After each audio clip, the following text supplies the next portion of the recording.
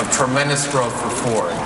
And for me, seeing this strong growth for our company is truly gratifying, especially as we approach the 150th anniversary of my great-grandfather's birth.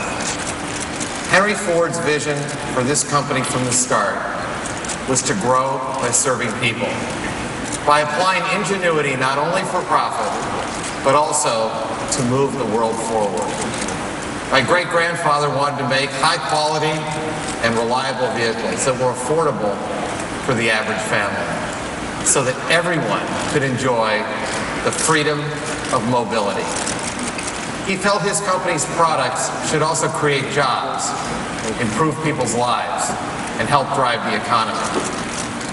Today, we live in a much different world, but Henry Ford's legacy and vision live on. With our products, we still put an unexpected level of technology within reach of millions of people. And we're still driving growth by creating jobs and bringing the freedom of mobility to the world.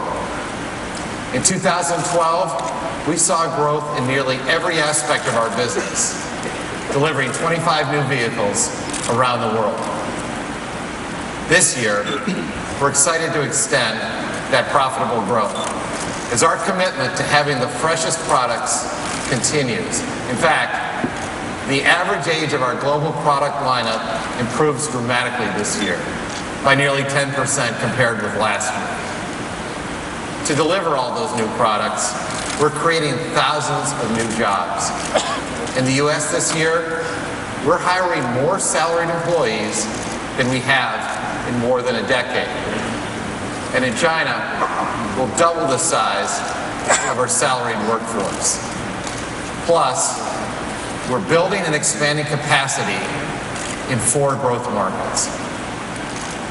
Henry Ford would be proud of what we're doing and how Ford is growing.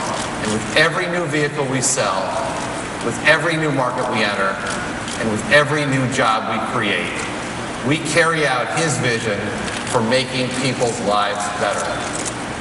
Today, we're going to show you more new vehicles that will build on our success, serve our customers all over the world, create jobs, and drive our continued growth. Now, here to tell you more is our President and CEO, Alan Mulally.